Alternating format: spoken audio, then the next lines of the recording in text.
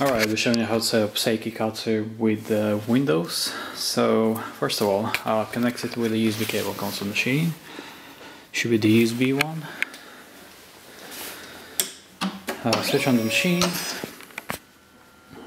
So you get the speed and force, so you can adjust it with left and right for your force, and up and down for your speed. If you want to change the starting position, then you press on leave.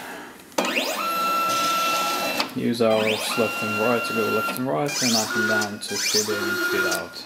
Once you're happy with the position, press on origin.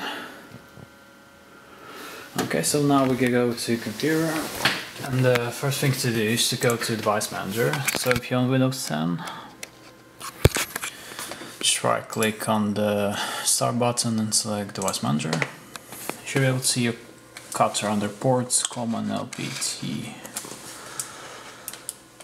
So we're here, and we can see it's on COM1.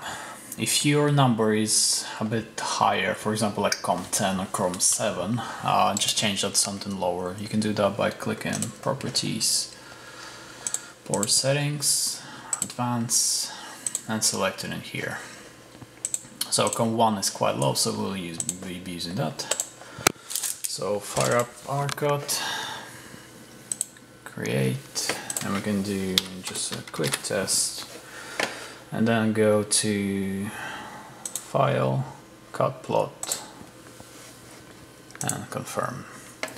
So now we'll be greeted with the screen, so select Seiki.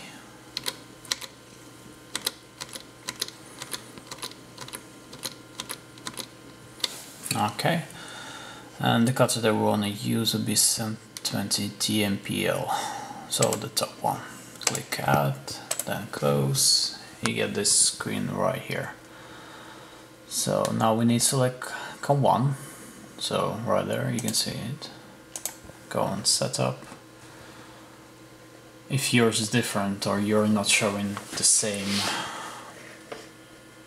port number as in Device Manager, so just make sure that it matches. So COM1 and COM1. If you're not showing COM1, then you might need to, select COM, change the port number, go to Properties, and make sure that this is the setting you're using, and you need to deselect this. After that, press OK, change, cancel.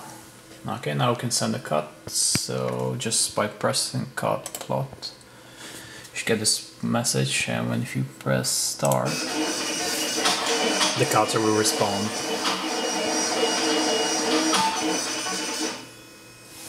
Okay.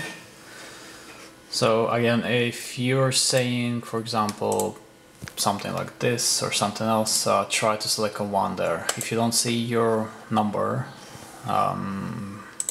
the same as in Device Manager, then you need to go to Setup and change this to COM1 or COM2 or COM3, but you just need to make sure that it matches the Device Manager there. Okay, hope you find this useful, and yeah, thank you.